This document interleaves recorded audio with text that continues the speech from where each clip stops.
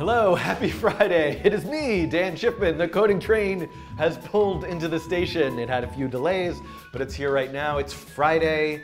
That means it's a day for the coding train. I know this because it actually says this in my calendar now. In fact, I don't know if you know this, but if you put an all-day event in a Google Calendar, then 10 minutes to midnight the night before, it starts like blinking and blaring and alerting you that the coding train is starting, when actually I should be sleeping. But I'm here, and I am super, I'm a little bit more excited than usual. I'm usually quite excitable, but today I'm extra excited. I am going to take the day to attempt to accomplish something that I have been attempting, that I haven't attempted before, and it didn't go very well. And I think I've rethought about it a little bit. So today, I'm really going to try to take a lot of the work that I've been doing up until now on building a simple neural network in JavaScript and apply it to an actual, possibly almost maybe a little bit useful problem. So I will get to that in a little bit. And I'm going to talk about what it is I'm going to do when I get there. This is not a 2, it is a kitty cat. Okay, so, but before, let me talk about some logistics stuff. And by that I don't mean the logistic function.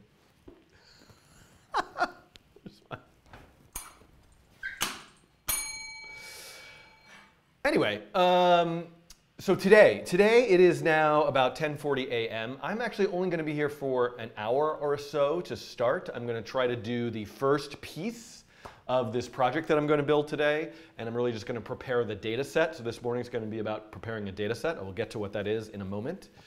And then I will be gone for some meetings and some lunch and some other things, and then I will be back, if I had to guess, around 3 p.m. Eastern time. And then I will be live streaming again from maybe 3 to 5:30. So we'll get maybe an hour and a half in this morning, and two and a half hours in this afternoon. And so the main project, just to get to it right now, the main project that I'm going to do is I'm going to do a twist on the usual MNIST machine learning demonstration. The MNIST dataset is a well-known handwritten digit dataset that is used to test different machine learning algorithms, to demonstrate how machine learning works. It's kind of the, if you will, hello world problem of machine learning. And I'm going to attempt to make a similar demonstration, but with a creative twist using the Google Quick Draw dataset. And so we will attempt, instead of recognizing digits, we will attempt to recognize things like hand-drawn little kitty cats. But let's just see how this is going. It's pretty good, 2. This has gone around some improvement. Pretty good, 3. Well, it even knows I'm going to draw 4. It's like, this is predictive machine learning. No. We'll get there eventually. 8. I could do this all day. All right.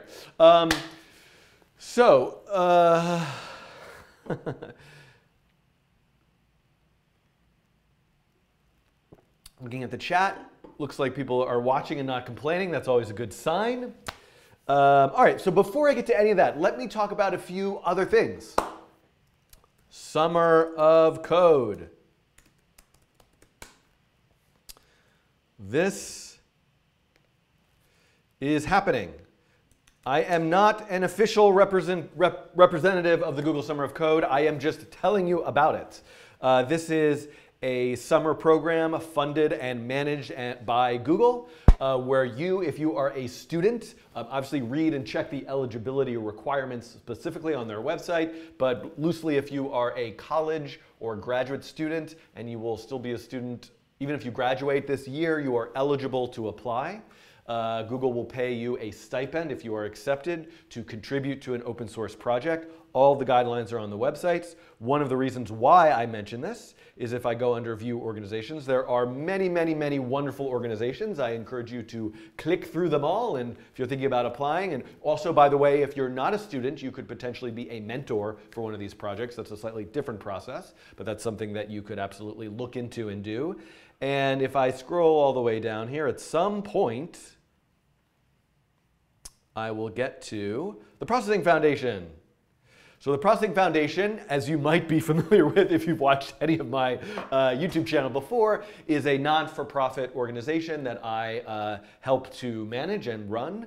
It is the organization that maintains the software projects, processing, processing.py, Python processing, and P5JS. The Processing Foundation also has a lot of community and education initiatives around inclusion and accessibility. And so you can read more about the Processing Foundation on the Processing Foundation website. But here, if you would, we can go here, we can do learn more. And now if you are interested, proposals don't start being accepted till March 12th. If you are interested here, you can click through and chat, I think, will take you to the, it's not actually a chat, it'll take you to the processing forum. You can post your ideas. Probably the most important thing for you to click on if you're interested in contributing to processing, and by the way, every open source organization that's participating in Google Summer of Code will have this kind of ideas list. If I click here, oh, I've got a cable making a black smudge again. Fascinating. That's not just a smudge. Oh yeah, okay, hold on, I'll fix that in a second. Let me go with I've got momentum here. I'm all talking about Google Summer of Code. So if I click here, we get to this project list, and you can start to read back. Let me just tell you about something that so one thing, improving file I/O methods. This is actually something, I got to fix that now. Now that I've seen it, I got to fix that. So what that is, if you're wondering, if I bring my finger all the way up to here, see this? This is actually a light.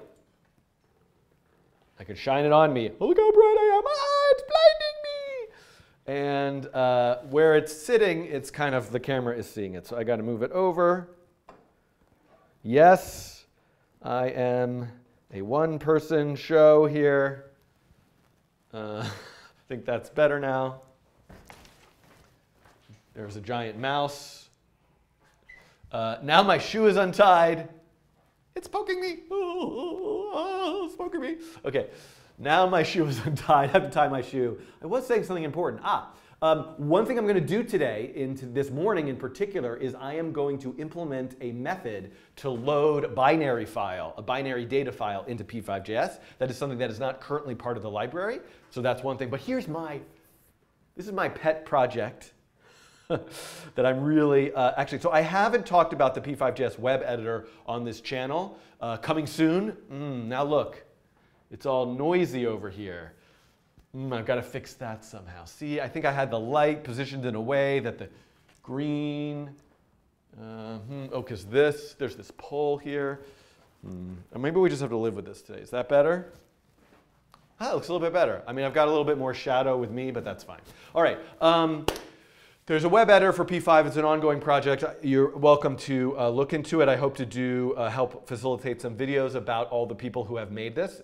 I am not included in that list. Wonderful people. Cassie Tarakasian is the lead developer of this project. But without going too far into this, having a piece that could be a nice Google Summer of Code project is making a nicer error console in that web editor itself. So if you are a web developer with experience with maybe, I don't even know if you know. Anyway, go look at this stuff. Lots of other things here, all that you can scan over. Okay, so I don't want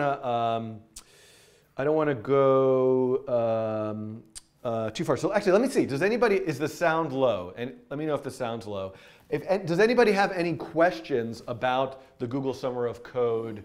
And let me again be clear. I am not an official representative of Google. I am someone who has applied to Google Summer of Code as part of the processing organization. So I'm just giving you my perspective on the program and how we manage it from the processing side.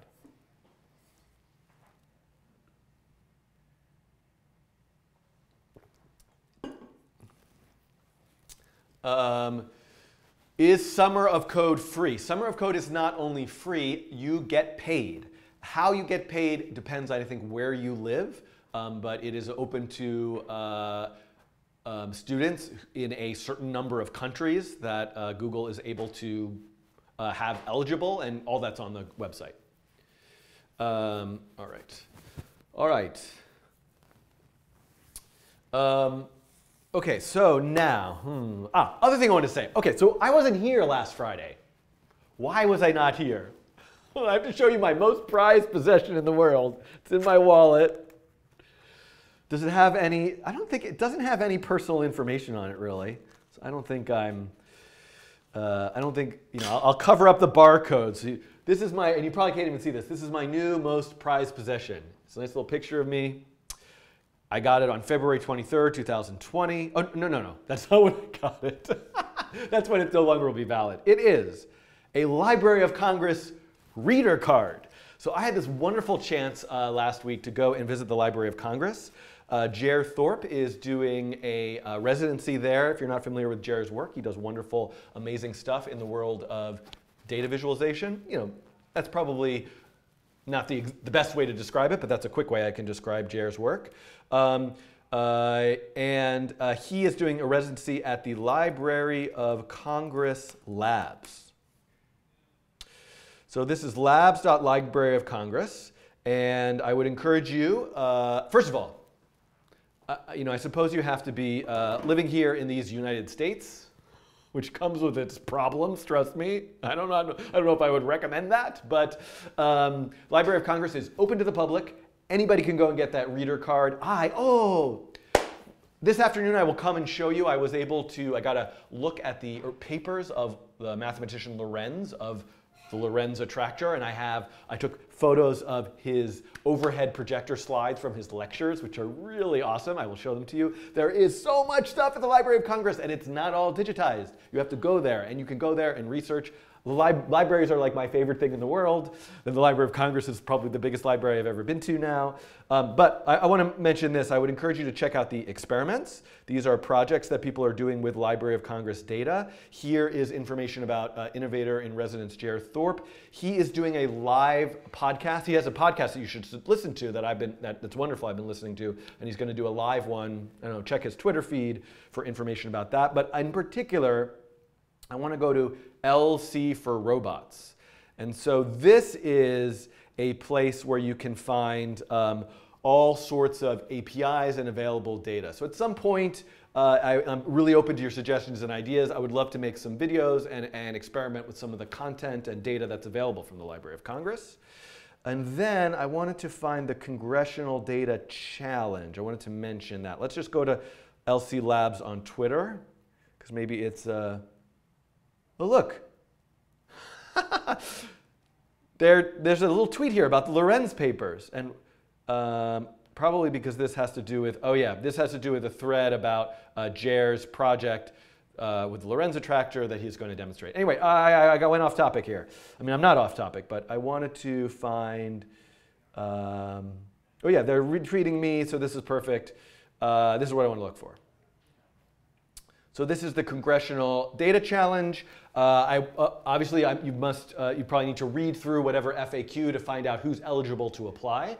But there is a $5,000 first prize and a $1,000 prize for best high school project. Enter by April 22nd, 2018. Especially if you are a high school student. I mean, I'll help anybody if I can, but if you are a high school student and you want to enter this and I can help you somehow, I don't know, get in touch, let me know. There's some example projects, and you can read all about data visualization, data mashup. If I wasn't on the train that I'm on right now, I would love to do, if I could sort of figure out a way to do like a tutorial with this stuff, but someday. All right. No, my birthday is not February 3rd. You can find my birthday online pretty easily. I can also just tell you what it is. And it's July 29th. Dark Shader in the chat says, I am 14 years old. Richard Barton writes, my high school students love Coding Train. I have discovered recently that there's an audience of people most around the ages between, I would say like 13 and 17 who are in high school who do watch my videos, which is kind of like amazing to me. I eat Legos, which, is that really your name? I eat Legos. And also, do you really eat Legos? Because if they were like chocolate Legos or like kale, like some sort of like healthy, dried kale with hemp seeds, Legos, sustainable, eco, biodegradable, edible Legos. This is a project. Goodbye. I'm going to now invent edible Legos. I will be back. No, I won't, because I can't do anything unless it involves JavaScript, and even that I can't do very well. All right. Let's begin. I think this was everything I wanted to say about of a way of introduction to today. But I better get started. All right. So now I'm going to get, let me turn this camera on.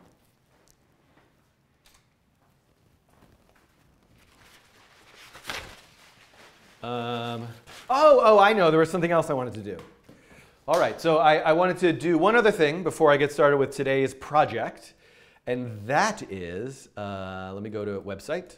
Let me go to thecodingtrain.com. So if you aren't aware, brand new website. Thank you, Niels Webb. Thank you also to Austin, who's been doing a lot of work that's not yet, well, some work that's now here in design-wise and some stuff that's coming. This is I see this as a community project. If you're interested in contributing and helping make this website better, check out, just click over to GitHub and check out the GitHub issues. And there's lots of ways you can contribute, even if you don't know how to code, just helping write documentation and explanation for how things work, or thinking through how the navigation should be to more easily find videos, all that sort of stuff. So the latest, oh, interesting. Oh yeah, I guess who knows how I ended up releasing this stuff. But the latest challenge that I did last week, and I just want to mention, if you're a kind of live stream only viewer, is that a thing? I don't know if that's a thing. Like, oh, I just watch the live stream, so I don't bother to watch the edited videos. This part 4 was actually not done on a live stream. So if you're a live stream only viewer, you have not seen this.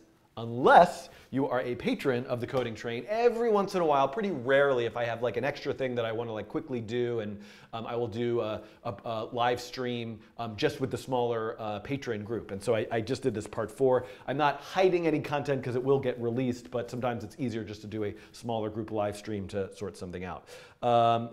That is there for you to watch. Now, what I want to do then is go to Coding Challenges, go to, I think, so one thing that's a little confusing, what I want to do now is show you some community contributions, some community variations of 2048. And well, it's a little bit tricky because this is one thing I haven't really resolved yet. Because it's a 4-part coding challenge, there's 4 videos here. Let me mention something. Sorry, time out. I know I'm scatterbrained. Welcome to watching the Coding Train.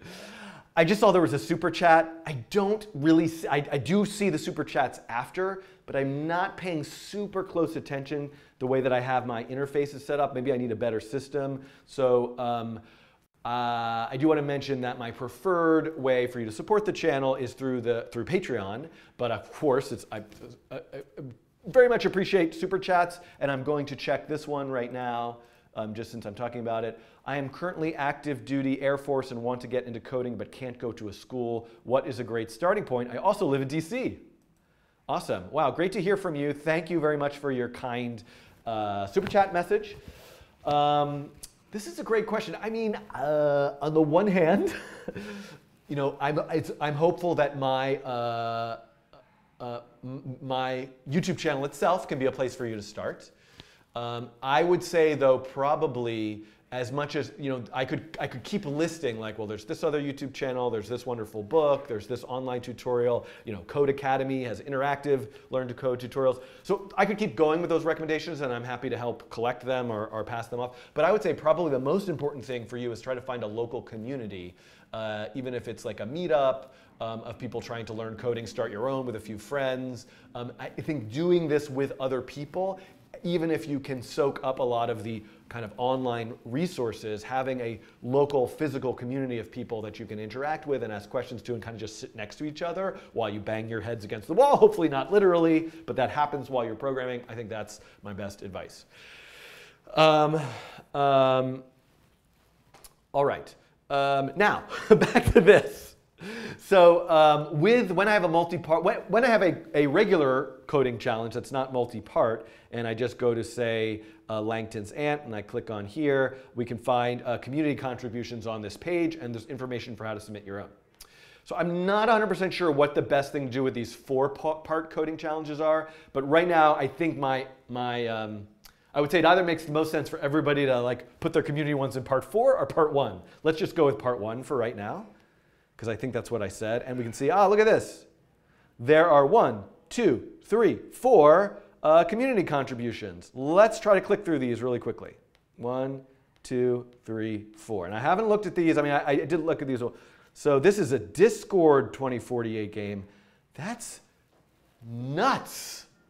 So if you're not aware of what's actually going on here, Discord is like some kind of, I'm like an old person who still, if I could just find my parchment, I might be able to communicate with people.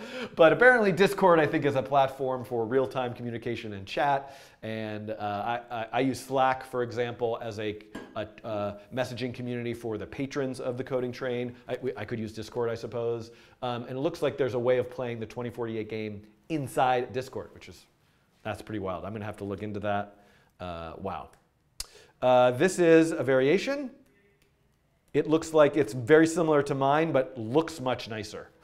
And I apologize, I'm not crediting the people. The Discord was from Peter. This one with added colors, I believe, that's from Isaac. And this one here, oh, look at this. I love this. This I really want to do. I want to get to the point where I have some algorithms for playing the game automatically.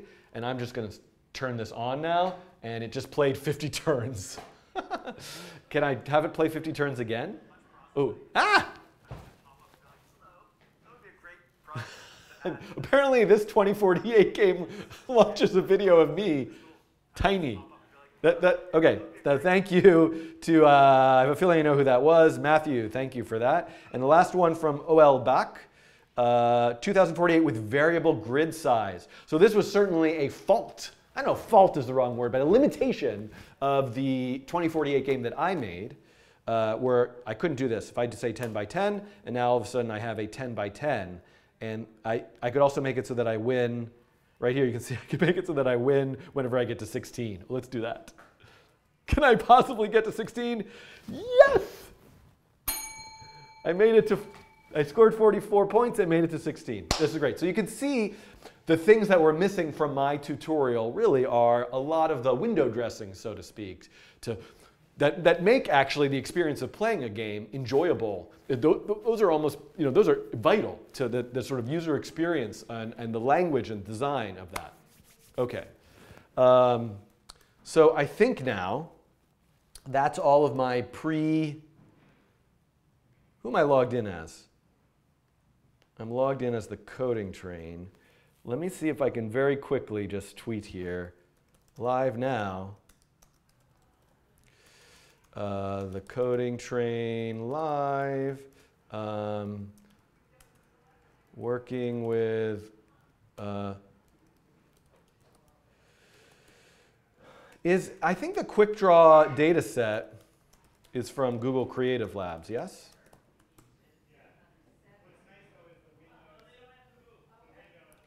Made with some friends from Google. It's got to be Creative Labs, right? Creative Labs. Is this the Google Creative Labs? What's the chance that's Google Creative Labs? This is what I'm doing, by the way. Now I'm trying to like tweet that I'm live streaming while I'm live streaming. Creative Labs. No, that's something different. All right, never mind. Forget it. Somebody just tweet that I'm live streaming. I'm going to do, and I'll retweet it from my @Schiffman. Just somebody quickly tweet me @Schiffman about how I'm going to do a doodle classification with the Quick Draw data set today. And I'm looking over here, and I will wait for that tweet to come in, and then I'll be able to retweet it, and that way I didn't forget. And you keep the link to the Coding Train /live in there for people. All right. Let's see how this is doing. How are we doing here? 8. Very nice. Okay. Let's make ourselves a nice little cat.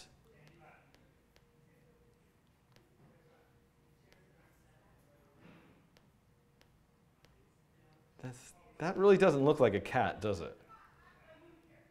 Does that look like a cat? Welcome to the internet, where you, a person sitting somewhere, is watching somebody attempt to draw in an HTML5 canvas a cat, but the said person is just really incapable of drawing, has no talent whatsoever, and made a sad cat. All right.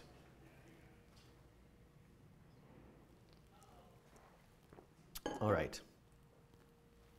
What? Oh, did we break Twitter? Wait, hold on, I'm not kidding. Do you see this? Look, did we break Twitter just for my asking people to tweet at me? Because it says something is wrong. It came back.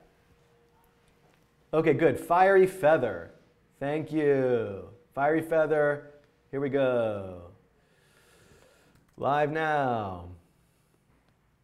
Okay. Thank you, Fiery Feather. All right. So now, is this on? Yes. So this is old from, I'm going to erase this.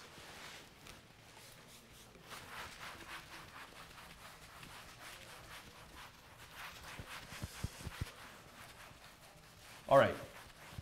So just to give you a quick summary of what I'm going to do, I am going to build a simple MNIST classifier, but I'm not going to use MNIST. I'm going to use Google Quick Draw Drawings. I'm going to use my toy neural network library that I built, and some things that I want to make sure that I cover during this. So I want to make sure I talk about softmax and cross entropy. So this is probably not something I'm going to tackle today, but after I get through this using the toy neural network as is, I probably want to add this. And if this doesn't, if you have no idea what this is, yeah, neither do I. I mean, at least neither did I 2 days ago. I mean, I sort of did, but I've been trying to read and understand it better. So I will get to that. I don't know why I put a 1 there, because these, I don't really have, I'm not sort of doing these in numeric order. I think an important thing to make sure I talk about is overfitting, and then of course underfitting.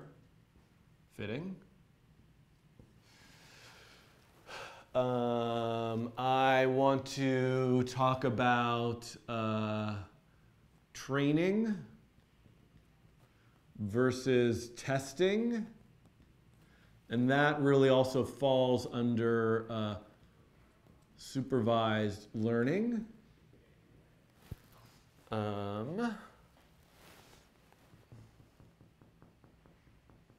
What are some other important concepts? If you're watching this, and I know I just wrote off the top, but that's fine. If you're watching this and you watched my Build a Neural Network playlist all the way from beginning to end, what I'm looking here is to create a scenario that uses all of that, and then sort of, is maybe something that somebody could do something creative and fun with after, but also kind of touches on important themes and pieces of machine learning that I didn't get to. And I just got a notification. Beware the upper limit of the screen. Yes. Softmax. Okay, hold on. Wait, I'm looking at these. Yep.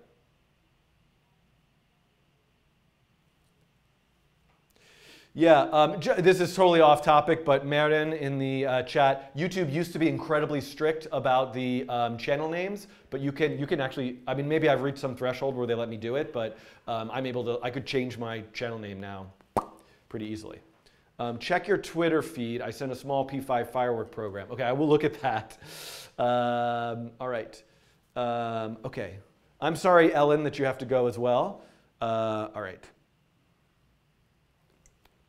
All right, I'm not seeing anything that I'm horrifically missing from this list. or that I'm just not, like, slightly missing from the list. There was something else I wanted to just say here before I get started. Oh, yes! So Google, YouTube, it's all the same. Everything is Google. Help, help, my whole life. It's being swallowed. Get me out of here. I mean, hi. YouTube released a whole bunch of new live streaming features, and I kind of like glanced at them, and it seems like, okay, I think thumbs up. But one of which I definitely felt excited about is apparently this live chat that is going on right now will be preserved. So previously, up until today, every single live stream that I've ever done, I have never been able to go back and read the chat afterwards. So I'm actually planning to do that. It's the kind of thing that I definitely would do. And maybe after I do it, I will decide, oh, I better not do that again because it'll just make me feel sad. But hopefully it'll be nice. I just want to mention that. That's a new feature. They also, the other thing that I understand is they've created their own IFTTT, if this, then that, and otherwise, maybe, perhaps, I don't know, I might try this other thing. I think that's what it stands for. So I think I can do like weird stuff that if someone does a super chat, you know, and then my Philips branded light bulb, oops, not a sponsor, did I buzz market something? Some sort of like light bulb would go off, or like a little confetti cannon would burst or something. So I would love to figure out ways to make this experience more interactive and fun. One thing that I have going right now is if anybody in the patron group who's in Slack @s me on in the live channel in the Slack group, I will get my watch will buzz. So that usually is useful if like my mic cuts out or something.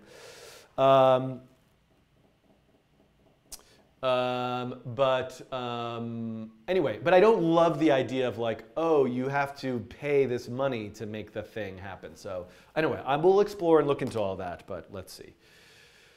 What's with the cat? That's what I'm going to explain next. All right, so we are getting there. Let me prepare some URLs. So I need this one.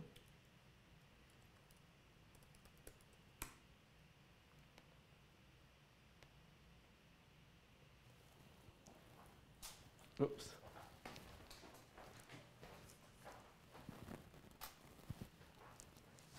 Oh, thank you for asking.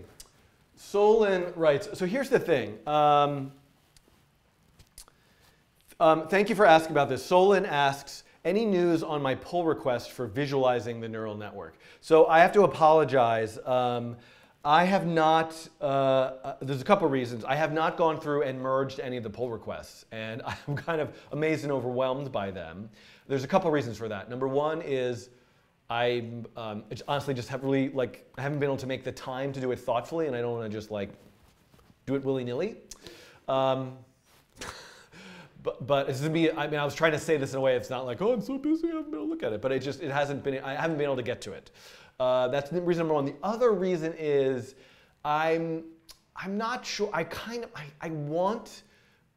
haven't figured out the right balance between having the project progress with community contributions, but still having it be something that if someone's watching the video tutorials, they can look at and follow. So some of the pull requests are so wonderful, but they've really re-engineered in a significant way. And if I haven't covered that aspect of it in a video tutorial, I'm not sure that I'm ready to merge it into the library yet. And there might be some way that I could be more clever about different branches or that sort of thing. But the other thing is I'm not sure, a couple of the pull requests which are amazing are about adding multiple hidden layers. And one of the things that I'm really doing this for is because I really want to get to evolving a neural network with a genetic algorithm so that I can do some stuff with like agent modeling and training agents to do certain things.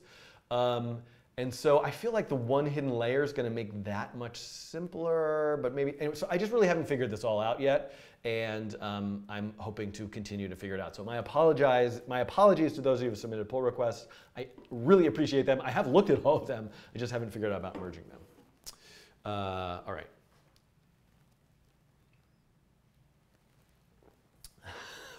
Philip asked, how long until he actually starts with the main content when he is not in a hurry as today? See, I feel like I'm not in a hurry today because I know I'm going to come back later. But yeah, I'm bad. Don't watch my channel. I don't get to stuff quickly. That's for sure. All right, but I'm going to get started now. I've got to get started now. All right, so I've got quick draw. I've got my little silly MNIST thing. I have got quick draw dataset. I'm going to open up process. If you believe this, I'm going to use processing, not for the ultimate example, but at the beginning. I'm going to do this. Okay. Quick draw dataset, my MNIST thing, and here.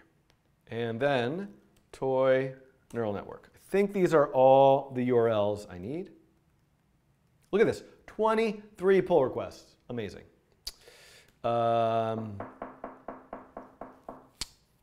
Okay. This is the main. How do you know when it's the main content?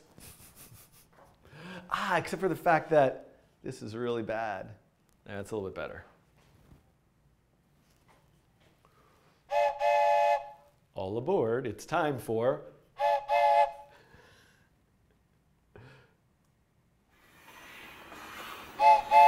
the coding train.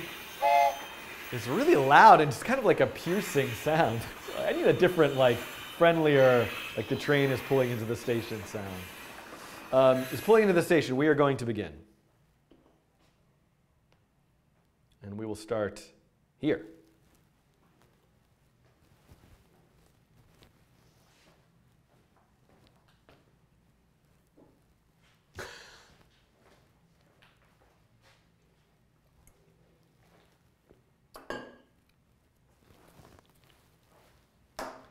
Hello. Oh, wait, let me think here. So this is going to be, oh, hold on, sorry. I know. Yeah, you really thought I was about to get started, didn't you? That was nice of you to think that. Wouldn't that be nice? So where is this going to go? That's what I have to say. So I don't think, this is not a coding challenge because I realize I tried to do it in a coding challenge. It's going to need to be like 6, 7 parts. It's more like a series. I think that this series is already ridiculously long.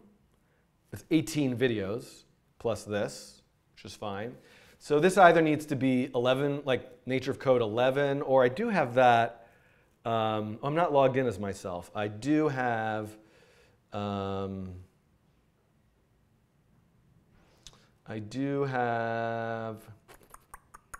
intelligence and learning thing. If I go to playlists, let's see what that is. Session 4 is neural networks. Is there a session 5? How do I find like all the intelligence and playlists? Session 3. Let's look for session 5. Session 5 word, but that's from the A to Z class. So I think this is session 4. That was the end of when I started, and that's all the neural network stuff. So maybe this is like session 5 of intelligence and learning, session 11 of nature of code. I don't know. Mathieu, I will take your advice. But I think this is the start. This is its own playlist. Okay. I'm really starting now. I swear. I swear I'm starting. I don't know why I feel like I have to leave. Hello, welcome to a new series of videos, and over the course of fill in the blank number of parts, I don't know, probably I would guess, it's maybe going to be 71 hours and 632 parts. This is my one mulligan for the day. I promise. I like to do this once at the beginning.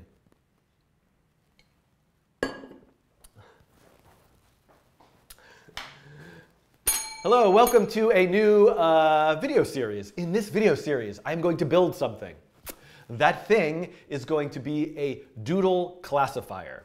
In other words, you might be familiar with something called MNIST. You might have heard of MNIST. It's the MNIST database of handwritten digits. This is a very famous, classic hello world, if you will, a data set for machine learning to test an algorithm, to see how it works, even to teach about machine learning. It is divided into training and test data. I will talk about that during the course of these videos, but it is a database of handwritten digits. Here is and you can see it, if I say no loop here in the console really quickly, you can see there is a 0. It is labeled in the database as a 0. Now, what I have over here is my beautiful drawing of a wonderful kitty cat, which, by the way, my example of trying to guess what digit that kitty cat is, it guessed it as a 2.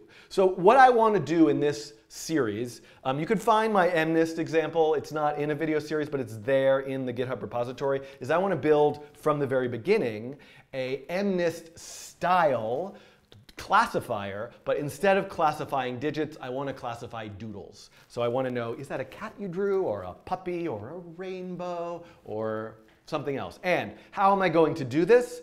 I am going to do this with the Google Quick Draw dataset. So Quick Draw is a project, I believe, from Google Creative Labs. And let's just play it for a second. Let's draw. Draw an octagon in under 20 seconds. Oh my God. 1, 2, 3, 4, 5. I'm so stressed out. 6, 7, 8. All right. Okay. This is way too stressful for me. And it started talking to me. I don't know if you could hear that. I don't got it. I don't got it. So this is a game that you can play. And as you play it, a machine learning system tries to guess what you're drawing. And it just so happens that, let me find Quick Draw dataset. I don't know what I'm looking for here. Well, that I already have that. Sorry. Quick Draw. It just so happens that people playing this game, Google collected 50 million drawings across 345 different categories. And all of that data is available to you. And in fact, this is what I'm looking for. I could go to, and I could browse the drawings here. So I could say, like, let me look at all of the cellos. And you can see these are millions and millions of different cellos that people have drawn. And I have access to all this data. Now, what's really interesting is that in addition to just having the image itself here, like, oh, look, I can see it on my screen, the system saved the vector path of the drawing itself. So there's a lot that you could do with it in thinking about the sequence of how it's drawn. And that's something I hope to get to at some point in a future video. But in this example, I am going to treat these as little bitmapped images. I'm just going to use a little snapshot of each drawing. That's going to be the data associated with a given classification, also known as label or class. This is a 28 by 28 pixel cello. Now, this is not my own genius idea, because I don't have any of those, definitely not. MNIST, Google Quick Draw. This idea came from this blog post by Rajiv Shah using Google's Quick Draw to create an MNIST style dataset. You can follow along, and there's information about how to do this. All of this is looking at how to do this in Python. I believe, I don't know if it then goes on to use TensorFlow or what, or if it's just actually showing you how to get the data. But I'm going to sort of do this on my own, and I'm going to use processing and to parse and work with the data and P5.js to then do the neural network magic stuff. Okay? Are you with me? Are you going to watch this? So the first video, this is like my introduction to the idea. And in the next video, I'm going to start working with the data. But let's go a little further by way of introduction. So how is this going to work? And so one thing I want to mention is that I already have, I'm going to be able to do this because I have built something, and there's a whole video series that you can watch where I build, it's about 10 or it's like 18 videos long, toy neural network. This is a JavaScript implementation of a simple neural network. Now, eventually, if in the great future beyond, when you're watching this in the year 7500 from your gelatinous tube, I will hopefully have also completed this same demonstration or similar demonstrations using something called ML5, which is built on top of something called deeplearn.js. So deeplearn.js is a project also from a Google research group, which is an implementation of deep learning in the browser, hardware accelerated with the GPU. Doesn't that sound fancy? So basically, it's a highly optimized way of doing a lot of stuff where you have really big data sets and you need to do stuff faster and in a more robust fashion. For me, right now, I want to demonstrate the core concepts, and using this sort of like simple toy library is not going to produce the quote-unquote best results, but I'm hoping it produces the best results for learning at this point, and I'm going to get to this stuff after that. Okay, that's number one. So assuming I have that, that means I don't have to, in the course of these videos, write the code for the so-called neural network. The neural network is going to be the thing that sits in the middle. Something has to go into it, some set of input, something has to come out of it, some set of output. Now, I should mention that to do machine learning, to say like, oh, here's some data, I'm going to give it to you, please give me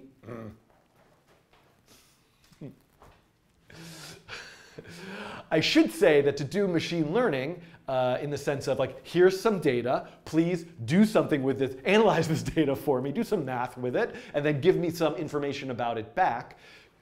A neural network is not the only thing that can sit in between input and output. And you might have seen other videos that I've done about, k nearest neighbor. There's things like support vector machines, decision trees. There are lots of other machine learning algorithms for this case, for this learning process, and for some of the other examples where neural networks perform really well that I hope to get to. That's what's sitting in here. So what I need, if I have that already from my library, what I need is to figure out what are my inputs and what are my outputs. In this case, my input is going to be, did I write off the top of the board? Oh, it's not so bad. It's not so bad. OK. Slightly too high on the wall. OK. Did I have any like horrible? I'm seeing that. Well, hold on. We can. I think it's fine. There wasn't anything in those drawings that was really awful, was there? I shouldn't have picked cello, I guess. Anyway, coming back to this. All right. I am going to use a 28 by 28 pixel image. Maybe it is said doodle of a cat. Right? And that is going to be my input into the system. Now, if you've watched my previous videos, what you'll typically see, and this will change as we get to more sophisticated machine learning architectures. In particular, I just want to like foreshadow this, something called a convolutional network, which is really designed to work with images. I'm not doing that yet. This needs to be flattened, and it needs to be flattened into what's often referred to as a vector or a one-column matrix. So I need to take this data, it's an image, and convert it to a list of numbers. This is probably, in many ways, the most important thing that you need to do when you're working with machine learning is like, well, what is my data? How do I format it? And there's lots of other questions about it as well. So I'm going to come to that. But let's just think about this. There's a way that I can do this. I'm not saying it's the quote-unquote best way, but there's certainly a simple way. Each one of these pixels has a brightness value. That brightness value is somewhere between 0 and 255. I can normalize it because it helps to have your inputs have kind of a smaller range of low numbers. I can normalize that by dividing by 255 to range from 0 to 1.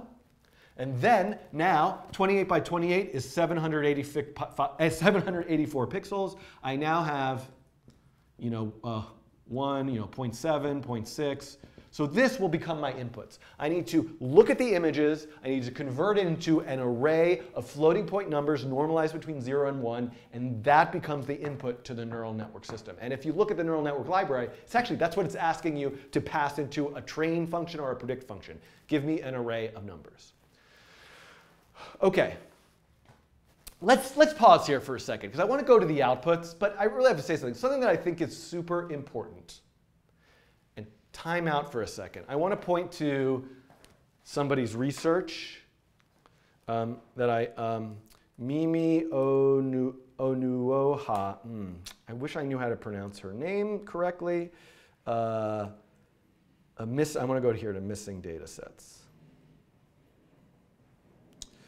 OK. So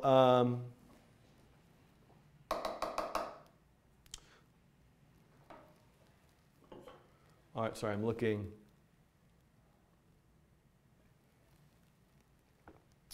Okay, so I think this is important to say.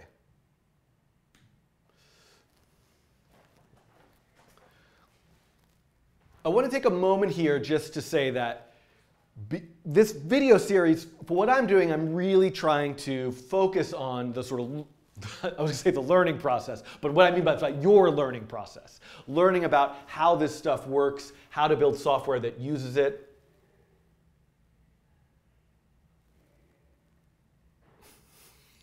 Okay. These suggestions, I only want you to notify me if it's an emergency.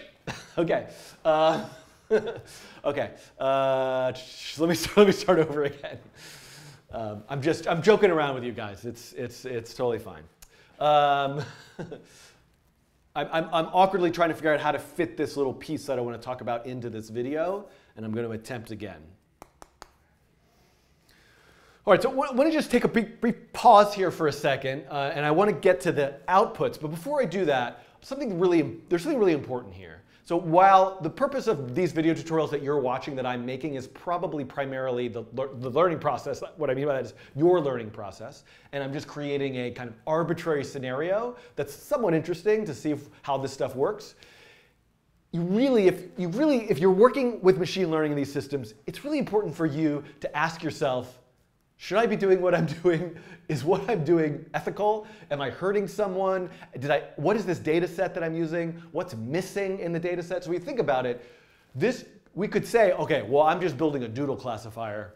What's the worst thing that's going to happen? But I think as a useful exercise to yourself, you might think about what is not represented in that Doodle data set. So I would love to come back to this as a topic about how to collect data and think about data and bias in algorithms in a more substantive way. I will just take a moment to point you to the research of Mimi Onuoha, who runs a project called Missing Datasets. And I encourage you to check out her website and a lot of her work around missing data and ways in people are abstracted, represented, and classified. So that said, let me come back now to the next piece, output. So if our input is pixels, and we've taken all of those brightness values and normalized them to 0 through 1, we now need an output. Now, here's the thing. What am I trying to do? In the case of the handwritten digits, I'm trying to say, is it a 0? Is it a 1? Is it a 2? Is it a 3? Blah, blah, blah, blah, blah. In this case, I'm trying to say, is it a kitty cat? Is it a rainbow? Is it a unicorn? Is it a cupcake? All of these wonderful things. Is it a heart? Maybe there'll be some hearts. So let's just say we have to make a decision here. Let's just say I'm only going to use 3 kinds of doodles. In that case, my outputs, what I want is also a vector, a 1-column matrix, a list of numbers, and I want those numbers to represent the probability that this particular image is any one of those given categories. For example, if it's a kitty cat instead of a rainbow or a cupcake, maybe I want it to give me that output. If it is a rainbow, maybe I want it to give me this output. If it is a cupcake, maybe I want it to give me that output. In reality, we're probably going to see something that looks, when the neural network itself is guessing, we're going to see something that looks more like 0.8, 0.1, 0.1. And in theory, we want all of these to add up to 100%. Now, the first time I do this, as I begin, it's probably not going to do that. But at some point towards the very end of this playlist, I'm going to get to something called softmax, which is an algorithm for guaranteeing that the output of a neural network, everything adds up to 100% probability. So we'll come back to that at some point. OK, this is the main idea. And so what we have going on here is a supervised learning process. And by that, I mean we have this data set. It is labeled. I have the data from Google. I have all those drawings. So I'm going to give the neural network, I'm going to say, here's a drawing of a kitty cat. I expect you to say to me 100. If you give me an incorrect answer, I am going to ask you to adjust all your little parameters inside of your cute little parameters, weights and things inside of your neural network, and try again. And we're going to do this over and over and over again. That's supervised learning. Here's known data, here's known data, here's known data. We've got to do that for quite a while before we are ready to then say, now I'm going to draw my own kitty cat for you. What do you think? Neural network, do you like it? So that's the idea. But there's an important piece of this. When I go to get the data, one thing that I want to do is that I want to make sure that in addition to training data, let's say I take 1,000 kitty cat drawings. I want to save some amount of it.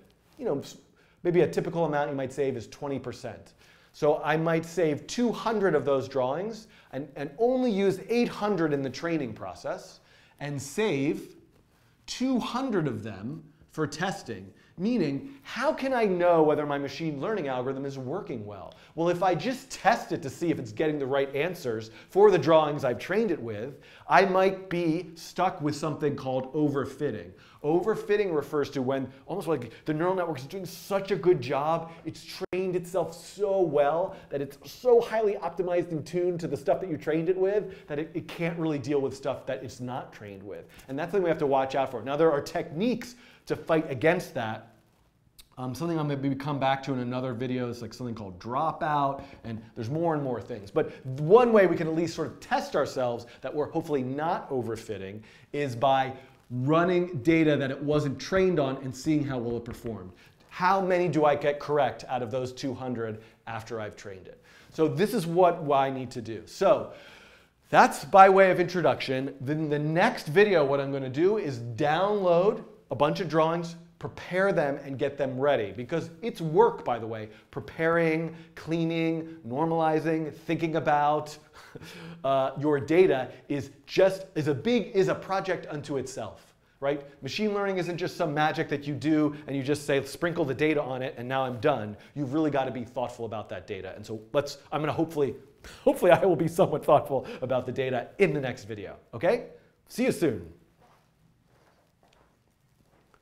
All right.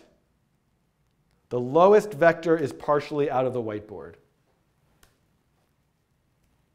Oh, poopy pants. I think it's fine. That's not, people got the idea, right? 001. You can imagine there's a 1 down here, right? Right? I mean, Mathieu, you can do some, if you want, you could do some post-production magic, but I think it's okay.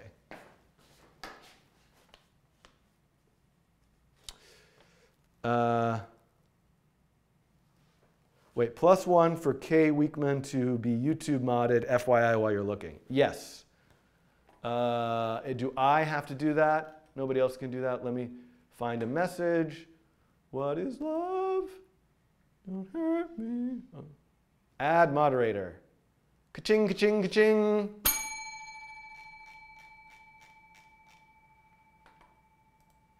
That is correct, Mohammed. I am a teacher. How long I will continue to have a job as a teacher remains to be seen, but for right now, I'm hoping all this YouTube stuff will eventually get me fired. I should be so lucky. Okay, wrong screen at the moment. Thank you.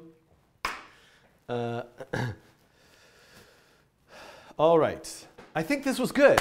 It is now 11:34. I think I can go forth to the next piece of this. Oh, I am excited. I feel so much better about this already because certain topics really require just like take your time, go through them, think about them. And when I'm like, I'm going to do a coding challenge, doodle classification, it's just like I don't allow myself, if I know it's going to be multiple parts. Yeah, all right. Apologies to Mimi O, who I'm sure I mispronounced her name. Her work is amazing. Okay, this I don't need anymore. This I will keep. This, keep. Okay, all right. This is gonna go away now. This is gonna go away now. And this is gonna stay here. Okay. Yeah. These are fine. I didn't show anything that's like somebody got their obnoxious, trollish cello drawing in here, right? Shouldn't have picked cello. Let's go. So first of all, let me think about this. What do I want? There's so many. Oh, bird. Definitely like the bird. Is there a rainbow? Let me just go to the open sourcing of them. The raw moderated data set, pre-processed data set. I think I want the pre-processed data set. Okay.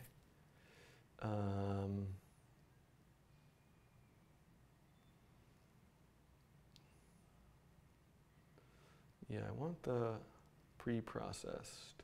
So where is, I just want to have these links ready so I'm not like looking for them. Where's the Google Cloud link? Let's see if this takes me there. No, that's just the documentation. That's not what I want. Get the data.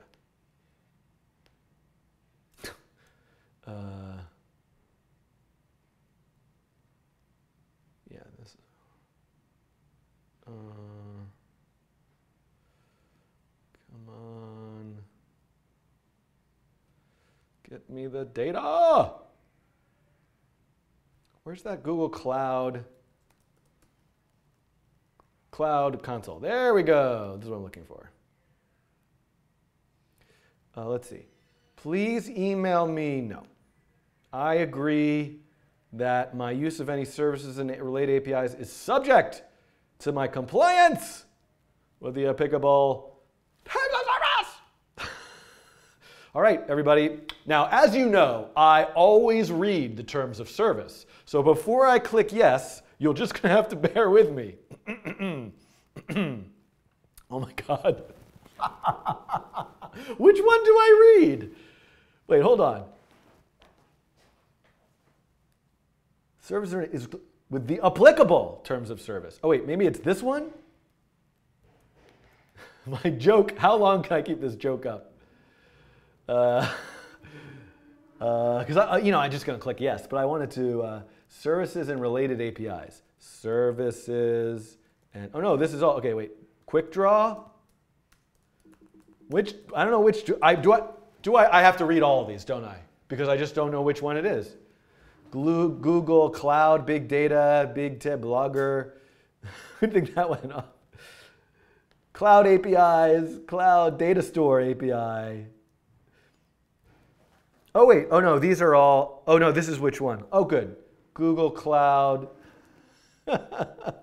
Maybe I need a machine learning algorithm to tell me which one of these terms of services I need to read. Okay, hold on. Let's read the cloud platform. And I think it's more appropriate if we sing it. The Google Cloud Platform Terms of Service, last modified February 8th, 2018. If you are accessing the Google Cloud Platform Services as a customer of the Google Cloud Platform reseller, the terms below do not apply to your reseller, governs your use of the Google Cloud Platform Services. If your billing account is in India, please reserve. Oh, no, I'm not in India, Brazil, no. Don't speak Portuguese, sorry. The Google Cloud Platform License Agreement. The agreement is made and entered into by and between Google and the entity or person agreeing to these terms. Customer Google means either one, Google Commerce Limited, GCL, a company incorporated under the laws of Ireland, with offices at the Gordon House, Barrow Street, Dublin 4. Ireland if customer has a billing address in the EU and has chosen non-business as all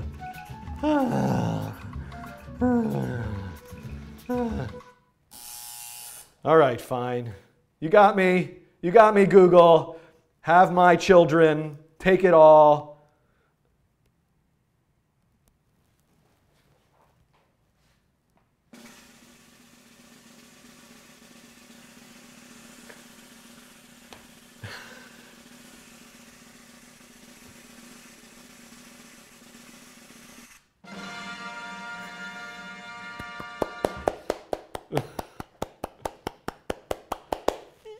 Okay, where was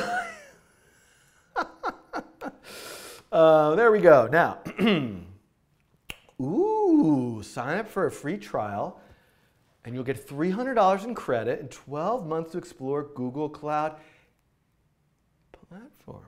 No, okay. All right, so I need this link open. Thank you very much. Thank you. Thank you. Thank you. Thank you. Thank you. Thank you very much. I think I'm going to start a new YouTube channel, which is just singing terms of service. Somebody ping Sam Levine. I think this could be good for stuff that he's working on. Okay. So let me close all these. And I'm here. Okay, so I only have no idea what's going on anymore. I completely lost my train of thought. Okay, so, and I have to go soon, so I better get moving on this. All right, I'm going to open up processing, which I did already, and I am going to talk about the data.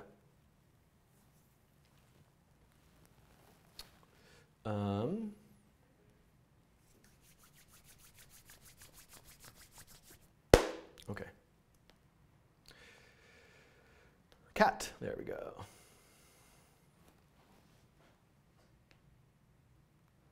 Oh, look at this. It even says where it was drawn. Interesting. Okay. All right, here we go. Rainbows and there's rainbows and trains. Okay.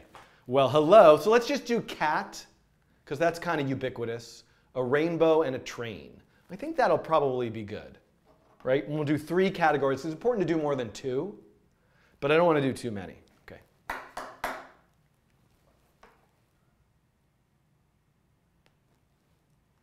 Where are the trains? Where are the trains? Somebody tell me where the trains are. I see ambulance. Oh, just go with the cat. Okay. All right, I'm back. And in this video, I am now going to look at how to actually make use of this data set. Just as a reminder, this is the quick draw data set. By the way, there is so much goofy, fun, creative, interesting things you could do with this data set that have nothing to do with its whole machine learning, neural network nonsense stuff. So hopefully this video will be useful for you anyway and encourage you to make creative projects with the data set. And I will try to link in the video's description to some projects that other people have made. But let's talk about how I'm going to get access to this data and use it. So one thing we note, here's all the kitty cats. And we can say, look, well, I really like this one.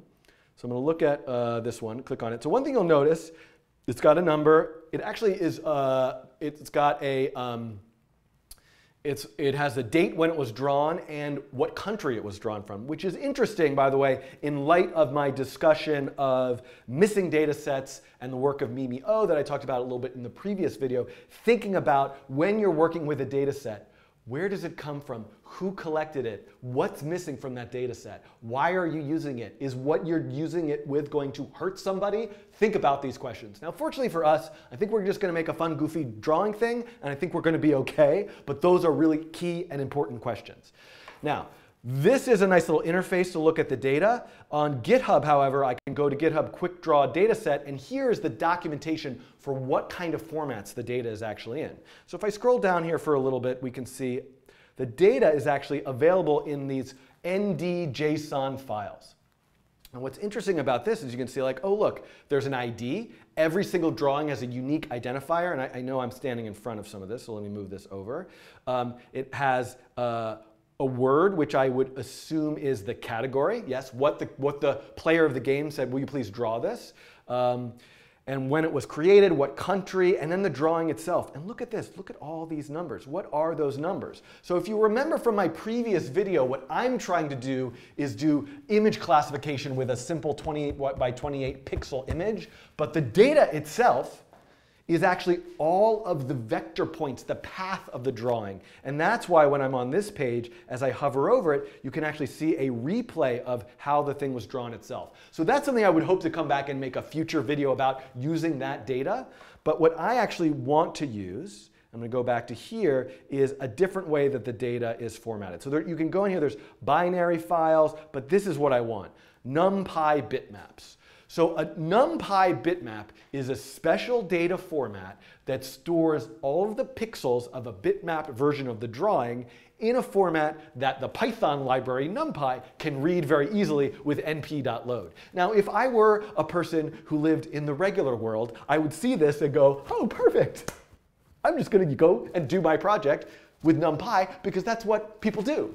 But I am a person who lives in this weird world of wanting to do things in JavaScript and in the browser and sometimes in processing. So what I want to do in this video is look at how I can get access to the NumPy bitmapped data format in an environment that's not NumPy, and then kind of clean or normalize or organize the data in such a way that I can use it for my machine learning doodle classification project. All right, so let's get the data. If you click through and read this documentation, you'll find that it is here. The data is available on the Google Cloud platform. If you want to listen to me, never mind. I was thinking a song earlier that I think I shall not speak about. And so these are all the different formats. I'm going to go here under NumPy bitmap. And I'm going to see, OK, look at this. Now, I think we have to start with rainbow. I probably should start with train, but let's... This is not a very effective way to get to it. Let's just make a little edit point here.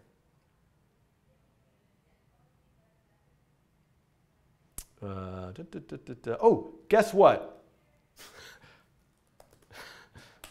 All right, so I'm going to get the rainbow.npy file, and it's downloading. It's a very large file. It is about 100 megabytes. So I don't know how many drawings are in that exactly.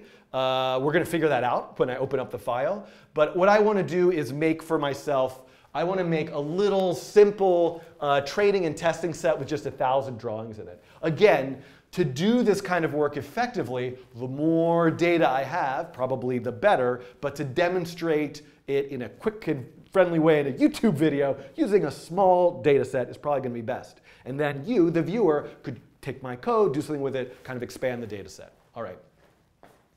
So it should have downloaded by now. I'm going to work with pre-processing this data in the processing programming environment, which is a Java-based platform. I could do this in Python. I could actually go directly to JavaScript now. But I'm just doing this to demonstrate it. And it's kind of what I would do, because I know processing the best, probably.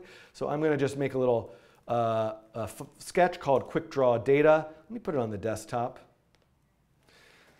I'm going to open up the sketch folder, and I'm going to grab this file and put it in there. In theory, what I should do is probably make a folder called data and put it in there. And then I'm just going to rename it. It has a long name. I'm going to rename it to rainbow.npy. Okay? So now, processing, one of the reasons why I picked processing is it has a function called load bytes. Oh, you cannot see that at all. Look at that. You cannot see that at all unless I do this. Hold on a sec. Pause.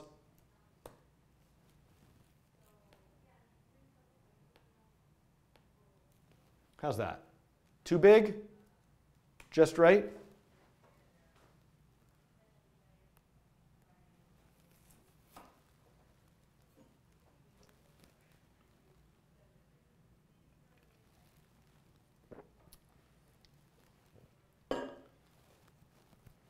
I think I can make it smaller, right?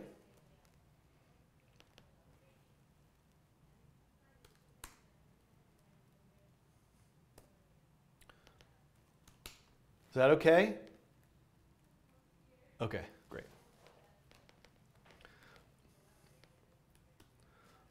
Okay, so I'm going to use the load bytes function, and I'm going to say, I was about to say let, but I'm going to say byte, I'm going to say byte.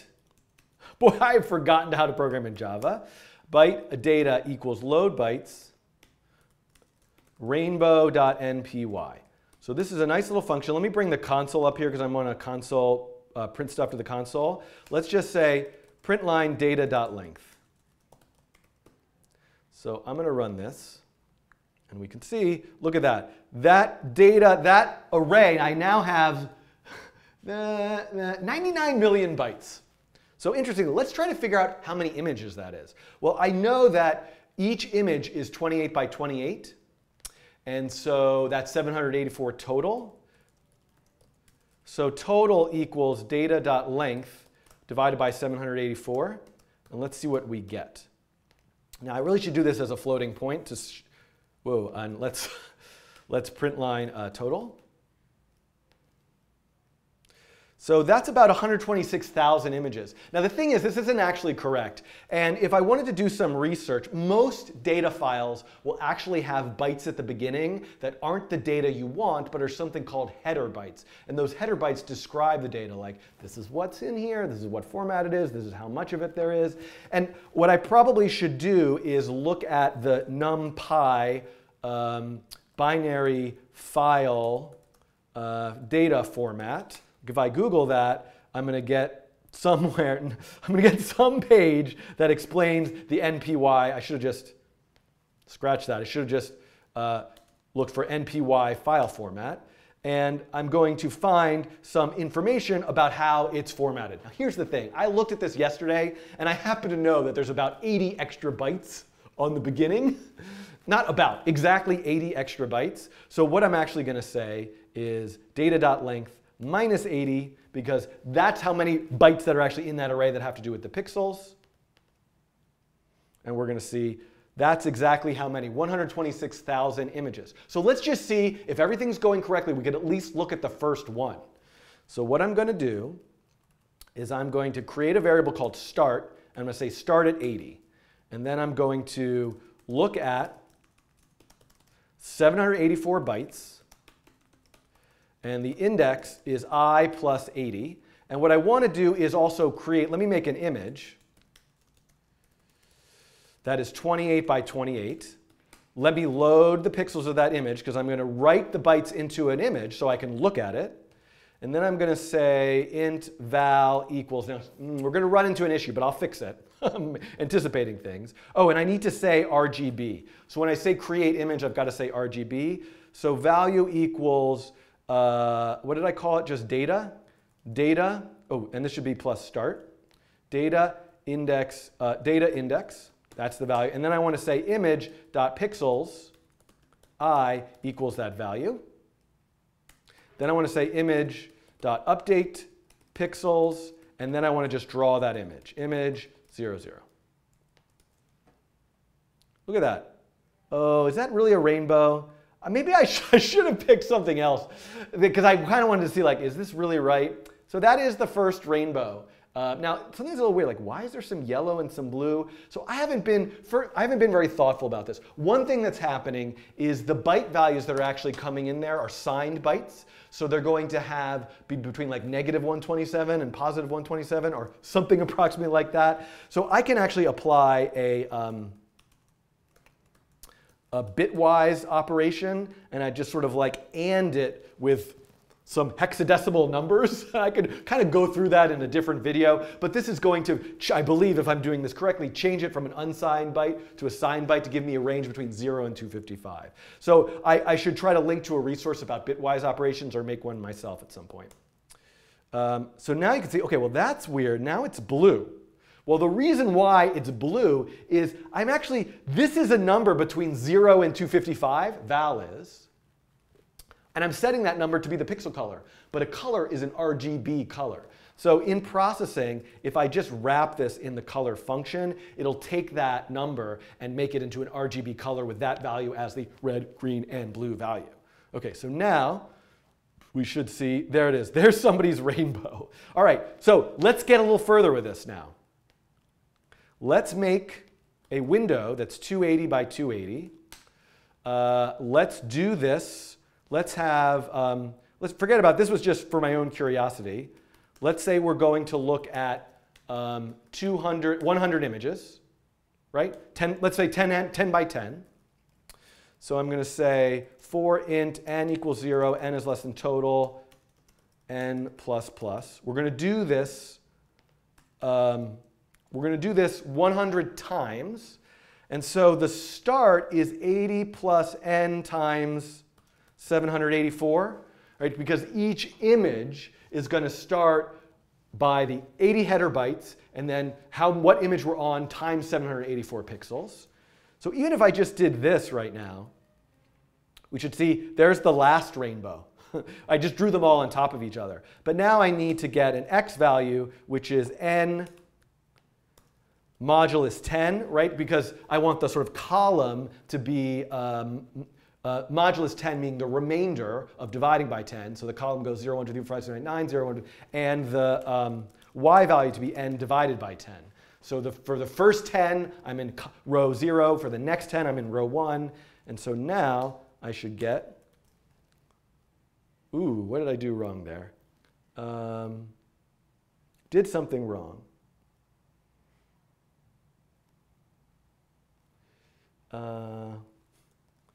If I run it again, will it fix it? What did I do wrong here? N modulus 10, n divided by 10. Oh, wait a sec. I'm drawing the stuff in the correct location. I know what the problem is. Weird, though. Index is I plus start index image pixels I. Hold on a sec. X times width. Oh, yeah. No? Oh, yeah. Whoops. So I forgot. This should be, well, okay, this should be 28. And these should all be in variables. Right, because they're each 28 by 28 pixels wide. So I guess I was drawing the last one 10 pixels over. That was the problem. Format. It won't do it for me. Okay. There we go. All right, so there are all my rainbows. I don't like how they're white on black. So I'm just going to say 255 minus. And come on. There we go. Rainbows. Yay, rainbows. Okay. All right, so we've done it. We've accessed the data. I kind of understand how it works. Now what I want to do is save it out into a format that I can easily use in P5. I'm thinking about this. So on the one hand, I could save this I could rewrite the data to like a JSON format that I'm happy with. Weirdly, I think what I want to do is load the data in as binary into JavaScript because I think it's probably worth doing that. As an exercise yourself, you might think about rewriting. It's also processing. It's a bit convoluted to write out a JSON file from processing, although quite possible. So I think for simplicity, what I want to do now is just save bytes. So let's say what I want to do, whoops.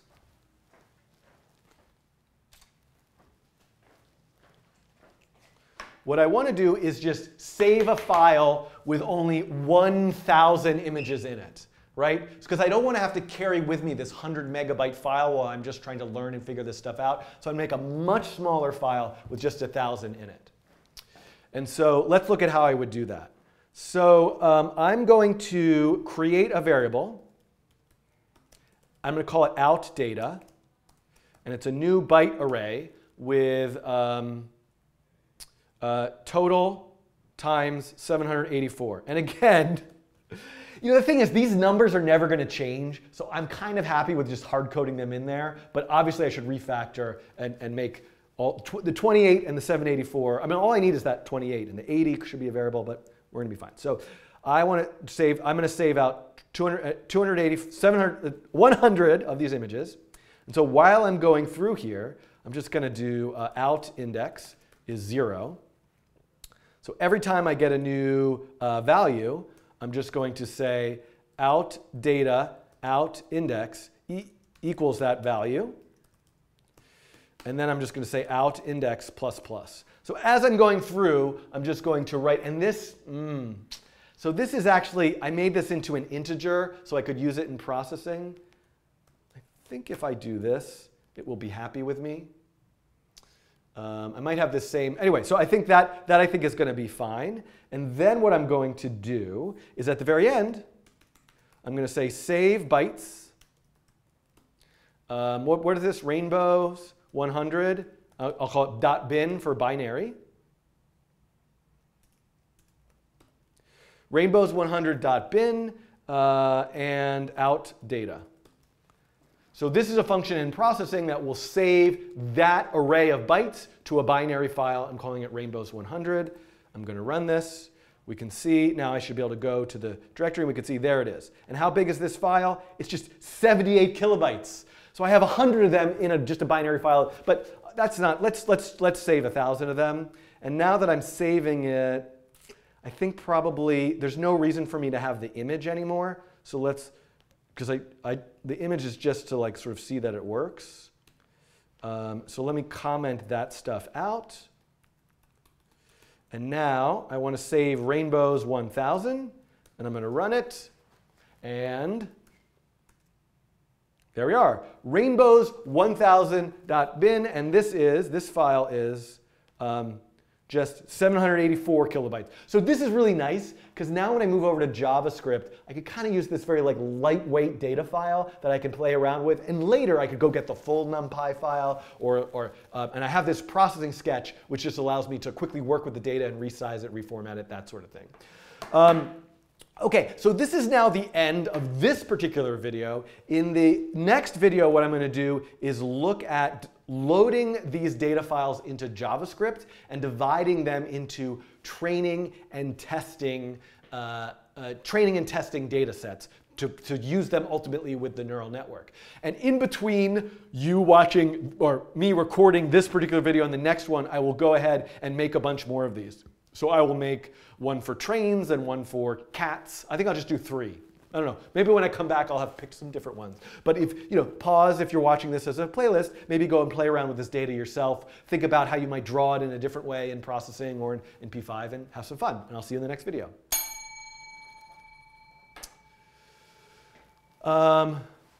Okay. All right. So how are we on time? Noon.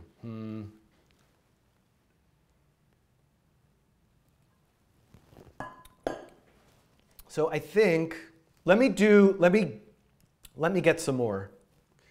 So let's go here. What did we say we want to try? Train. And actually, even if I'm doing 1,000, I like to be able to see them as it's going.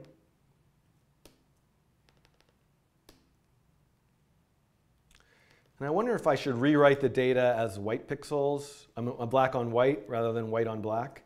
But does this, like, even though it made, so actually I should just leave the image stuff in there. So one of the things that's nice about doing this is if I scroll over here, there's this public link, and I can do copy link address, and I can actually just put that in here. So I can just access it from the URL directly, and now I can say, what was this? Trains 1000. Oh, it's going to take a while because it's got to download it. I'm like, why is it taking so long? So it's got to download the file. Great. So these are all the trains. Oh, these are awesome. Wow, these are really, this is probably a poor choice because this is so insane. They're so insanely different, but it'll be interesting. So people are asking, is the stream done? Sorry, I'm doing this in 2 parts today. So I've got to leave and do a bunch of other stuff for a few hours, and then I'm going to come back and finish it. I'm definitely going to finish this project. Whatever finish means, I don't know, but I'm going to get further along. All right, so that's the trains, which cat. Let's go put cat in here. Ugh, the big font.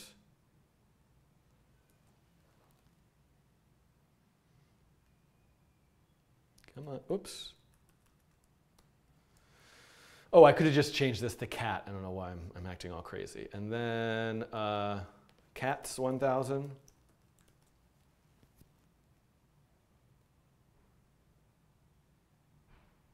Oh, we gotta wait.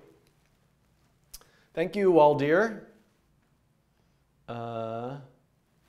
How many hours will the stream be back? Look up 3 p.m. Eastern time in your time zone. So that's when I'm hoping to be back, is 3 p.m. Whoops. So I have rainbows, cats. Right, I'm like, oh, look. Oh, interesting. Of course it's 784 kilobytes. I didn't even note that. That's really, it's like, this is like really interesting to see. This is like learning about bytes, right? I just saved 784,000 bytes. It's 1,784 pixel images. 784 kilobytes. I didn't have to look that up. Of course it would be 784. Okay, thank you, K. Weekbond. Okay, so thank you. I'm gonna try to shout out the super chats because it's really kind of people to do that. Oh, that's send a super chat. How do I see them all? I see Waldir Cruz. Thank you. Tobias von Arx. Will I be making new ones about fractals? Yeah, I don't. Yes, I don't have any specific plans to, but of course I would like to at some point. Let's see what else. Did I miss any others? I think I got all of them. Well, I see another one here. Cody, thank the universe for you. Thank you, Cody. I really appreciate that. And the super chats are really nice to see. I'm conflicted about whether to have that feature enabled, but I certainly appreciate it. And having the financial support does really help me continue. It motivates me in some ways, as much as I should have my own motivation just through the enjoyment that I get of doing this. But it does really help. But you can also, if you're interested in supporting, you can join the Patreon. All right. So I think I'm ready.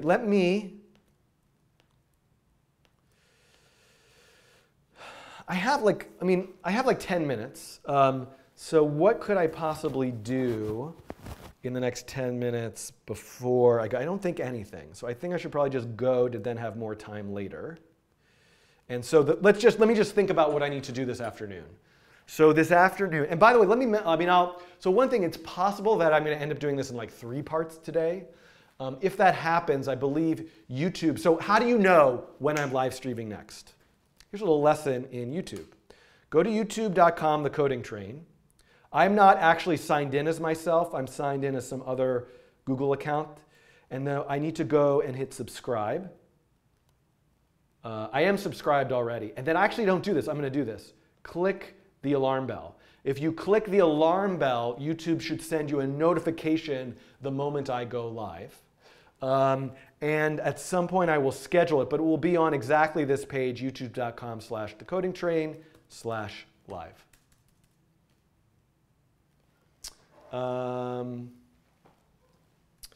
And I'm seeing Kay Weekman is typing. I will choose not to read. You have to join the Patreon group to read Kay Weekman's message. I will take a few questions before I go.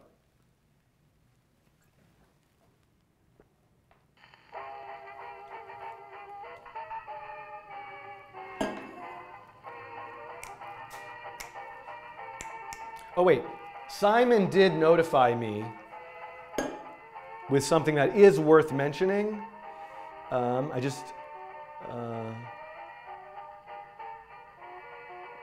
Simon maybe had made something relevant to what I was showing.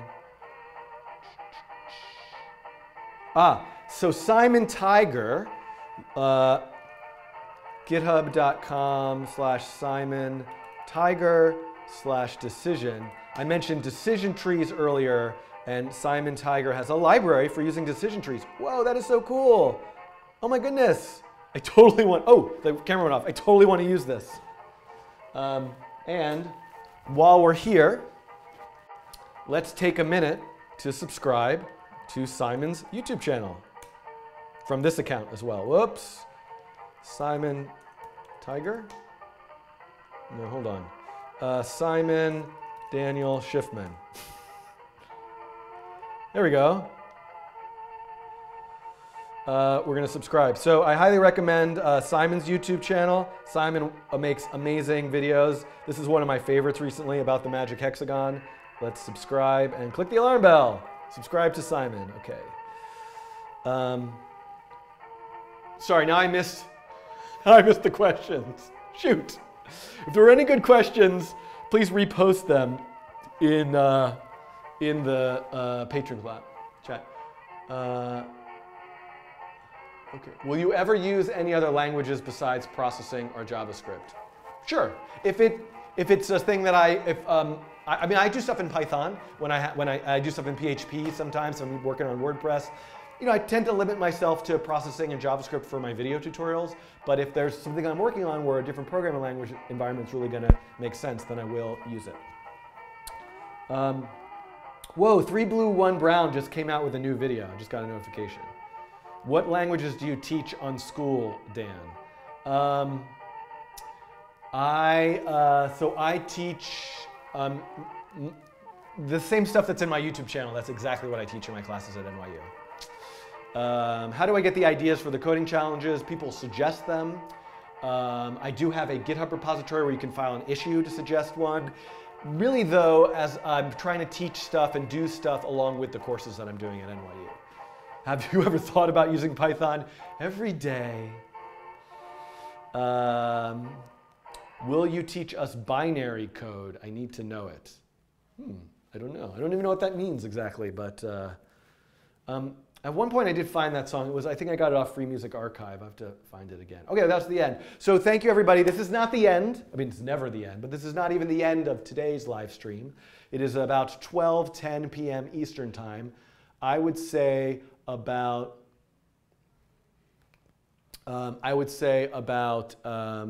can P5 be used on web development? Yes. Oh, sorry, just my elbow still. Oh, sorry, I'm still reading all your questions. I'm sorry, I'll get to the rest of the questions another time. I'll be back in approximately 3 hours. If you go, at some point I will post a time maybe on Twitter, or it will actually on the, again, if you subscribe and click the alarm bell, you'll get a notification. And I usually also, like, there's a thing in my interface where I can add a time. Maybe I should just go do that right now. Oh, no, but I can't if I'm live streaming, I think. Anyway, I will add a time. I'll be back approximately 3 p.m. Eastern time. We're going to finish this Doodle classification project, okay? Thank you.